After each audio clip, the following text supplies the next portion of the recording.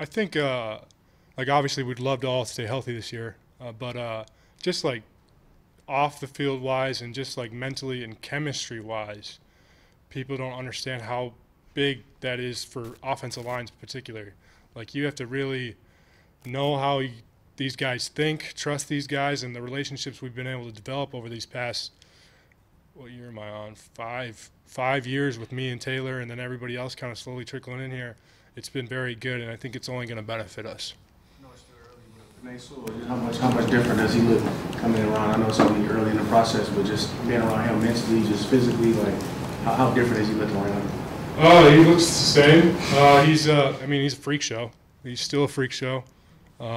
Big, strong kid, man, and great energy. You made a big, I mean, you had a good rookie year. You made a nice step forward in your year two. I'm curious what that second year was like for you, Frank, and if there's any lessons from that experience that you can apply to Panay or warn him of what to expect. Is there anything? I think the rookie year, it's just a whirlwind overall. So you understand what's going to happen. You get in a routine. You know what's going on. And a big thing for me that I mean, obviously struggled was I had never played left guard. That was the big part where I struggled my rookie year. So to get back to center was huge. But in terms of for Panay, like he finished the year strong. And I think personally, in offensive line play, confidence is everything. If you're not confident, you're going to really struggle from the get-go. So now that he's got that confidence and he's kind of established that he can really do this and do this at a high level, I think that and knowing what to expect is really going to benefit him. But he's just going to take it one day at a time. We'll see how it goes. You mentioned the continuity that you need up front. You and Taylor didn't even play a game together last year, so you didn't have those five guys. If you get all five guys and stay healthy, like you mentioned, just how good of a unit do you think you guys can be if you stay healthy and play season? Yeah, I think we can be pretty dang good.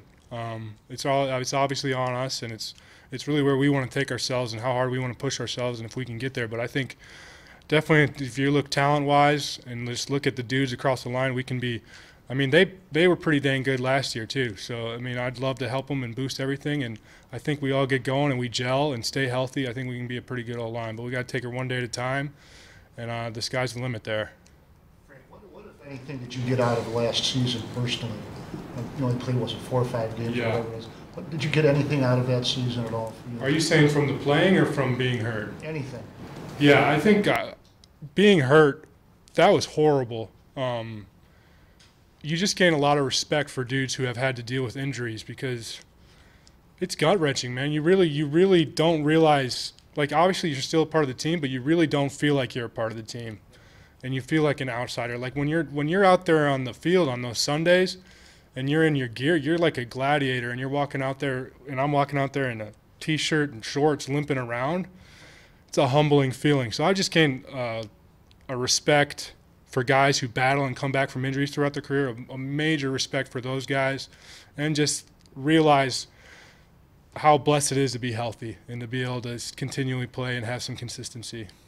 You're just in phase one of the off season right now, and not digging into a playbook or anything, but have you got any sense for what Ben wants to do with the offense in terms of offensive line play? Do you expect any major changes or tweaks? What you guys are going to be doing up front? I can't really speak to that, but I do think with Hank continuing on too, and Ben and Hank have always had a great relationship and work kind of hand by hand there.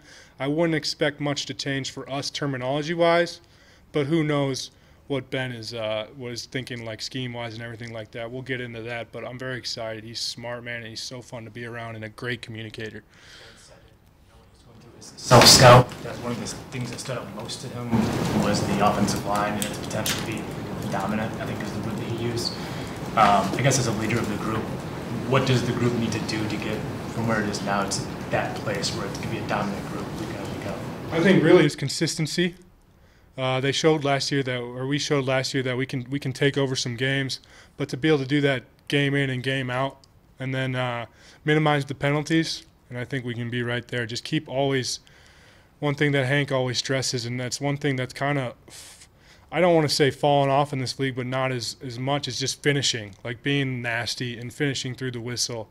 I think that really can be your edge towards the end of games on these defenses. Just to go back to your answer about how tough last year was. I mean, mentally, what were the challenges for you, just sort of staying involved with the team and everything? And then I guess how anxious are you now? I don't know how, if you've ever gone so anxious, this man. far, this long with Yeah, games. I mean, you just start to question, like, am I going to be the same player? But then once you start getting your reps and everything, like even just like getting through this off season and getting back in my groove, I'm like, am I going to be able to squat the same way? And then I check that box off and just kind of slowly climb it, and then eventually you get there and you get that confidence in your back, hopefully. Jonah took your Pro Bowl honors away from you last year. So, how did you see him improve from year 1 to 2? He had a really good first year, man. So he just kind of built on it, man. More finishing in the run game, and he's a really good pass blocker, really aggressive with his hands, and he's got great feet. I just think he keeps on working to be consistent, and he's right up there with any guard in the league, I think. You know, Evan Brown impressed when he went down, and they brought him back this offseason. What's he add to that kind of second group, and how can he help kind of bring that all together, you think? Obviously, he's a good player, as you guys saw, but he's really smart, and I think that also benefits me as well. Just being able to bounce ideas off with him and Hank and us three, really with Hank being a former center too. That's a great thing to have with that continuity and that chemistry and being able to familiarize each other with what we're talking about. Yeah, he was in there when Dan took over calling plays and Ben started helping out more. Do you ever talk to him about any little tweaks that happened in the offense when you were watching there? Well, I was around, so I didn't necessarily have to talk to him. I was witnessing it. Frank, is it crazy to think that you guys could potentially have like 3 Pro Bowlers on your offensive line? Obviously, you've been there. Jonah was there last week. Penny has kind of trended that way too. Is that a crazy thought that you guys could be that good? Yeah, I mean, how do I word this? I think Taylor Decker's an amazing player. I think Big V's an amazing player, and I think, don't get me wrong, the Pro Bowl vote is such a blessing and a dream come true. But there's a lot of good players in this league that have never been considered for the Pro Bowl. So I think I think that's what's cool about this group is every single guy is I like to say a dude, and it's just cool to see how each guy can flash, and we just got to keep being consistent and really put it all together, hopefully.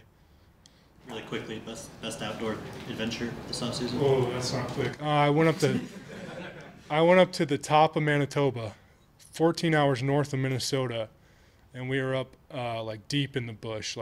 So we were taking snowmobiles through this like old trapper's path, 7 feet of snow on each side. If you fall, you're done. Like 13 miles, like ducking through sticks and trees and stuff like that to catch big lake trout. It was sick. Thank you, guys.